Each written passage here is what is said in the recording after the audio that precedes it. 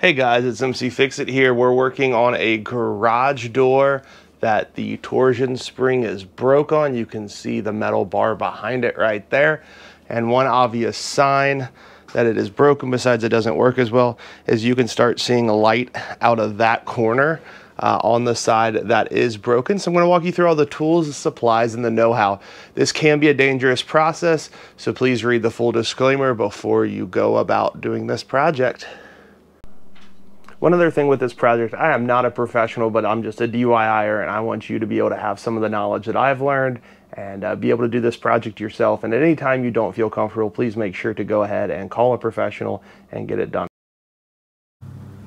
Here are the tools that I used. You can use garage door lube. It does help make sure everything runs smoothly afterwards. I used two torsion spring. They're like 18, 19 inches long, 1/2 inch diameter. These have nice little grips on them. Then a 9/16 wrench and socket.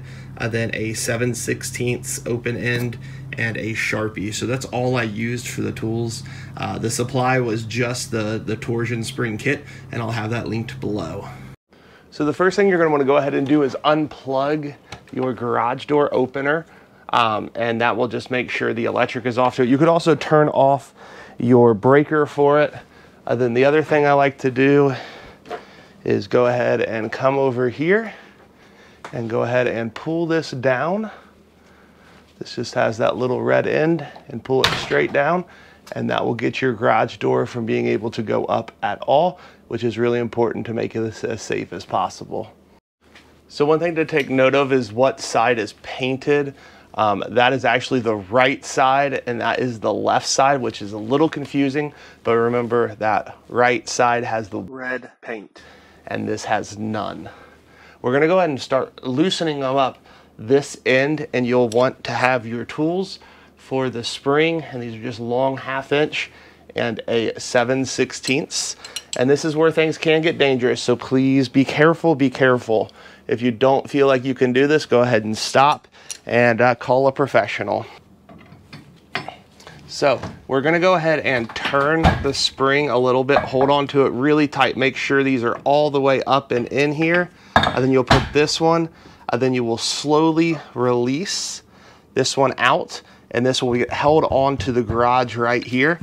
And I'll go ahead and begin to loosen these. I still keep a hand on here. So this is where it can get dangerous. Again, you're just making sure those 2 screws are loose. You'll go ahead and insert this in. You'll push it up a little bit, then slowly let it go down.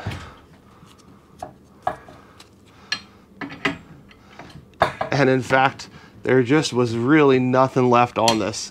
That went ahead and did it. This thing should be wound a lot tighter than that, but we'll go ahead and just double check to make sure everything is good right where it's supposed to be. And that is loose.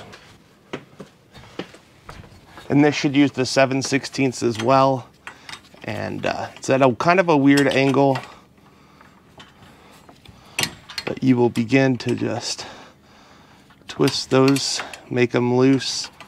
Like I said, this is kind of a weird angle, and I don't have a real good view on it because I want the camera to be lined up for you well.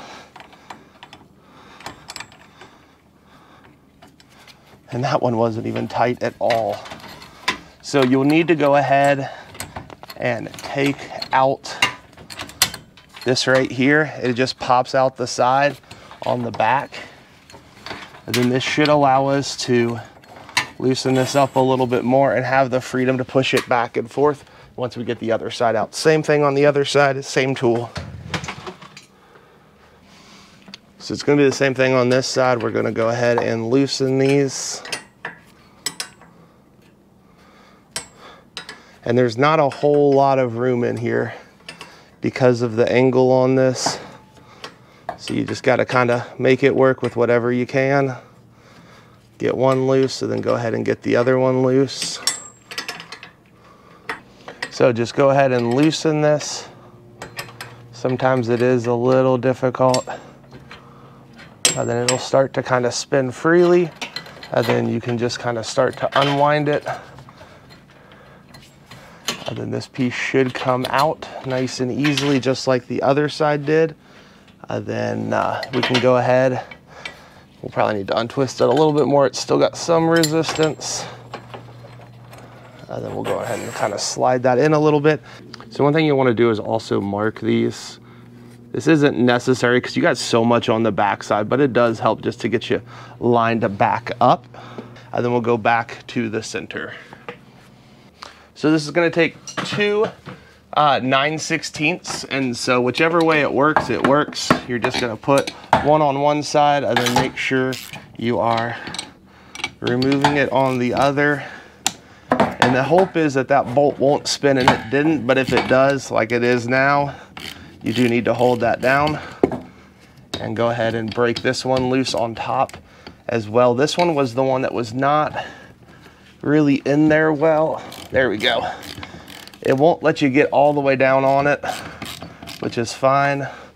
We'll go ahead and spin those all the way off now. And just try to remember the order that it all went on. You got the washer and everything else.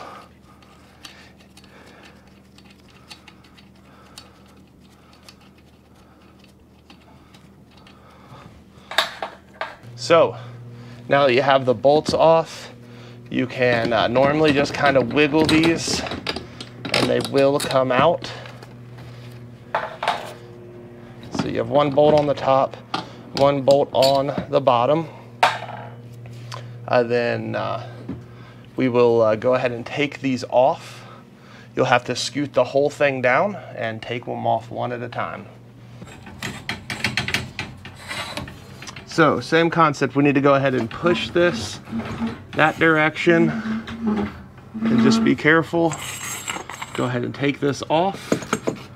We will need to reuse that. And here is that broken spring. You can see it snapped off really bad. And here's the other section of it.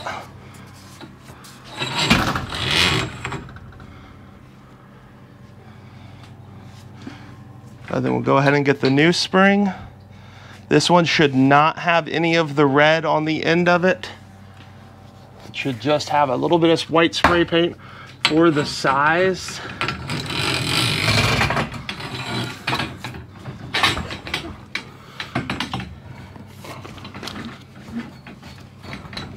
And sometimes you do have, oh, I forgot to unscrew them.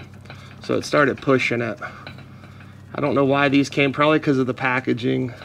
They're kind of screwed in already, but they really shouldn't be when you're putting it on there. So just take your time, make sure that is done correctly. And we'll go ahead and slide this guy back on and go ahead and put him right back up into the hole. Then we will look for our line, and I'm just going to tighten these by hand right this second to make sure the other side is nice and good too. So we're not like killing it, tighten it down. We're going to go ahead and press that up to there, kind of scoot that more towards the center, then we'll go to the other side. So now that we have both ends on, we're going to go ahead and come to this part and put it in so we don't have any potential of it kind of falling on us. We won't tighten this down till we get the ends done, but I do believe this will be helpful to just kind of keep all of this locked into place. So you're going to put it in the same way that you had the other one.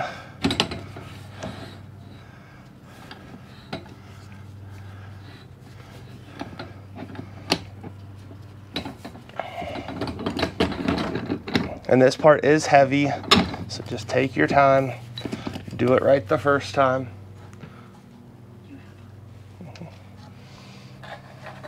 And then you're going to want your washer and your nut, and go ahead and put it on by hand to begin with, making sure you do not cross thread. It does not come with new ones of these, so it is important that you do not cross thread and break these, or else you got to go buy new bolts.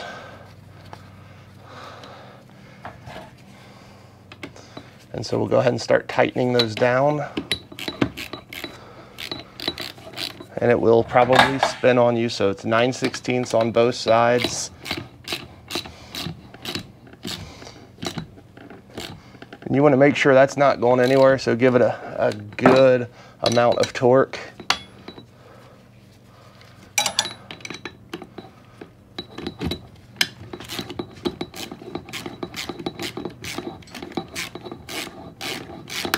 Same thing on the top.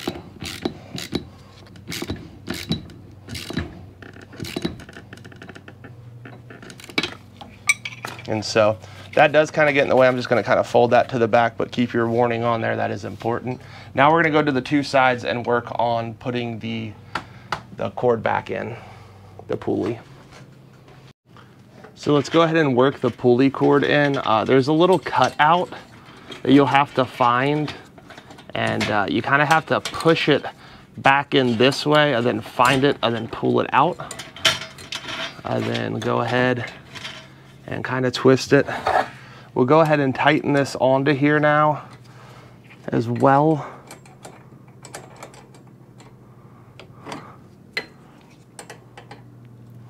So you just want it tight so it never comes off, and make sure that pulley cord is accurate where it's supposed to go. We will have to double check those in a minute before we tighten down the center part.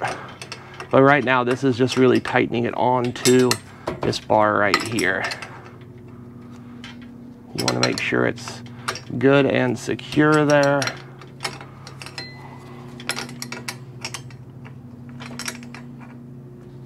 And this is kind of hard because of the angle that these things sit at.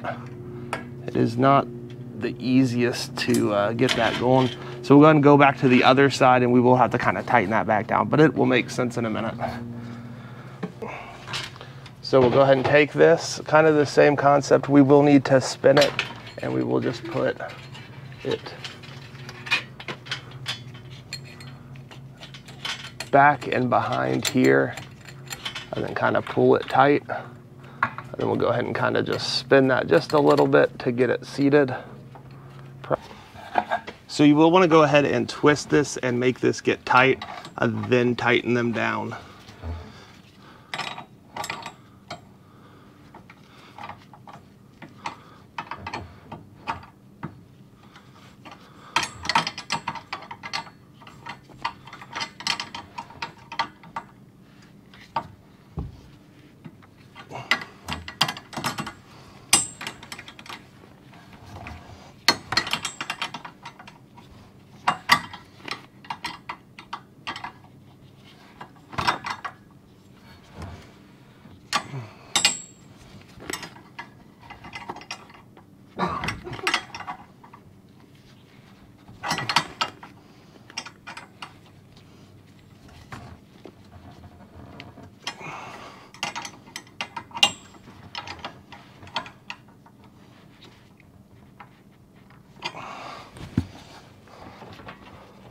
Okay, so you're gonna go ahead and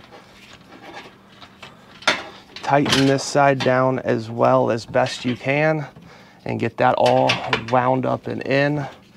Then we'll go ahead and tighten these two red bolts down.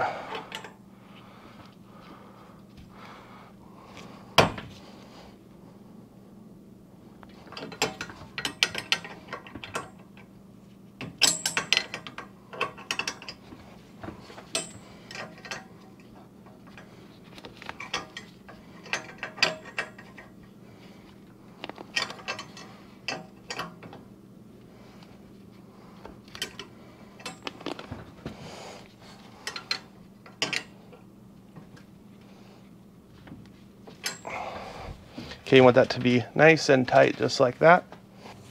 So we'll go ahead and use the rods and go ahead and start tightening them.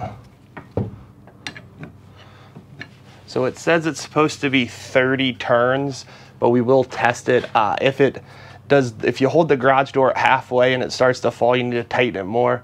If it's at halfway and it goes up, you need to loosen it. So we'll just go ahead and do 30. There's one.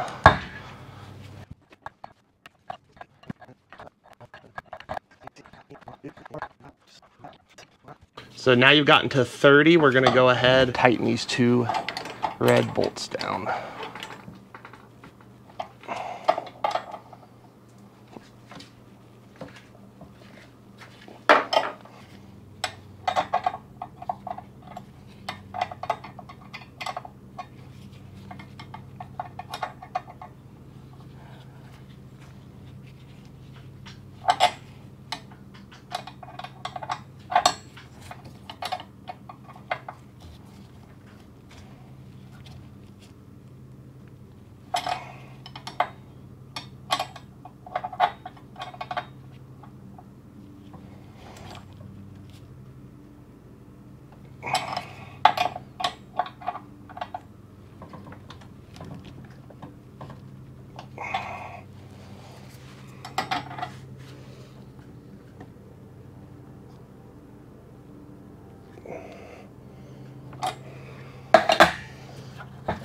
So let's go ahead and see if that will hold it.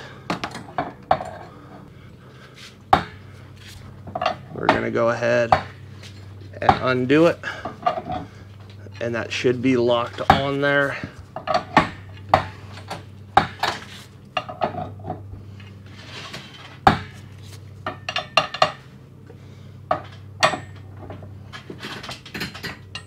And at some point it will just kind of hold itself just like that. We'll go ahead and go to the other side and do the same thing. So we're gonna go ahead and do the right side now, which is actually the left side of the door, which doesn't make a whole lot of sense, but that's the way they do it. And so go ahead. So that's 1 turn. Remember, we're doing 30 turns.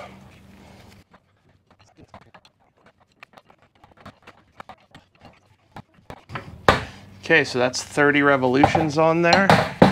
Then we'll go ahead and tighten these bolts down nice and snug. Probably can do them by hand a little bit of the way.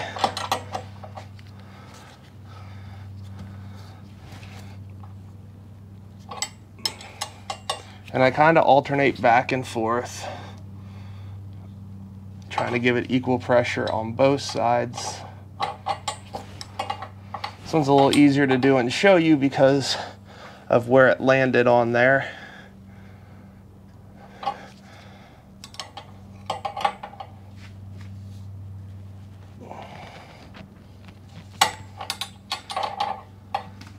But you want these things holding really good, so you are gonna screw them in pretty far. It's just tightening down onto metal so that rod doesn't let it slip. I think that's good right there. Now we will have to kind of remove it a couple of times until it finally does catch, which it caught really quick there. And so we'll go ahead and give this a test.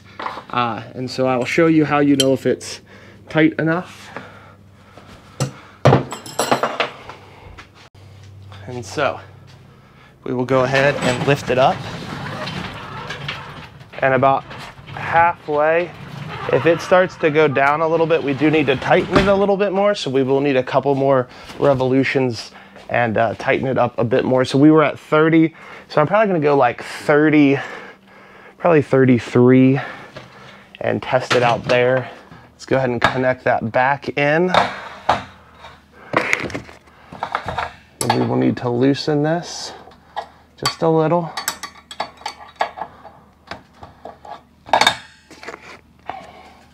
And then go ahead, there's one.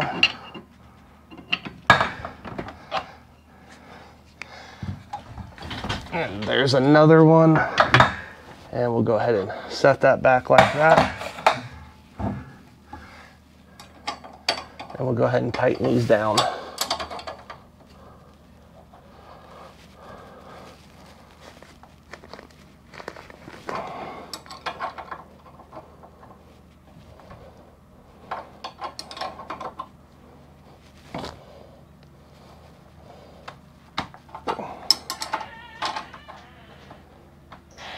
And so be careful that this does not ever slip out.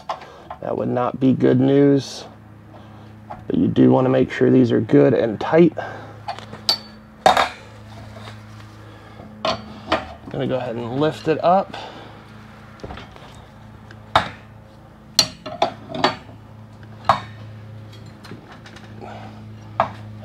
where it kind of caught.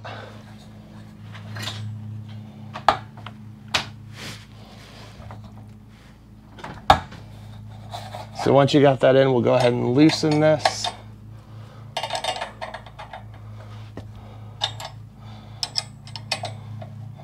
On both sides.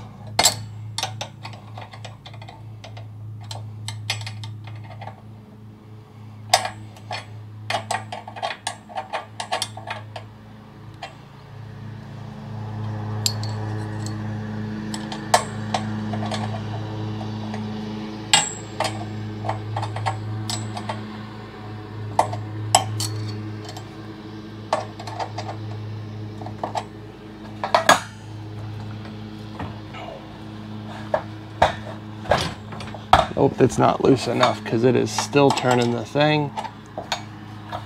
So that side's loose, this side is not yet.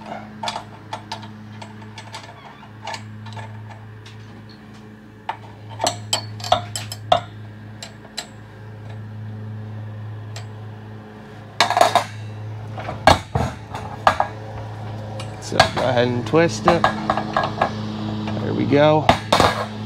Gonna go ahead and do 3 of them on this side.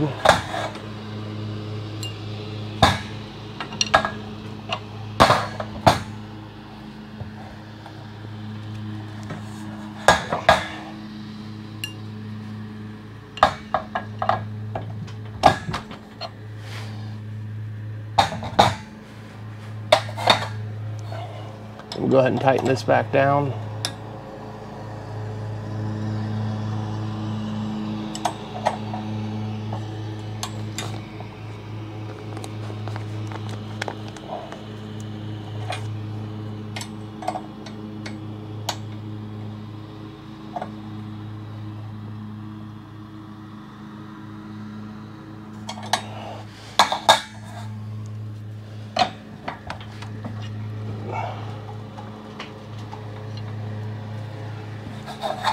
And we'll go ahead and test it again.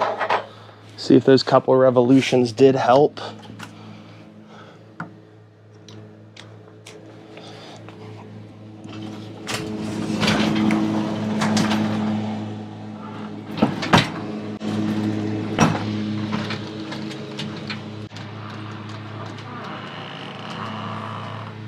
And you can see right there, it pretty much stays, so we are good. We're gonna go ahead and let that thing shut.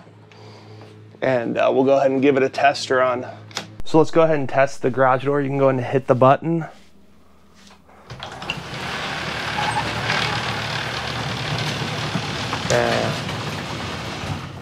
And that went up nice and smooth. We'll go ahead and hit it again and have it come down.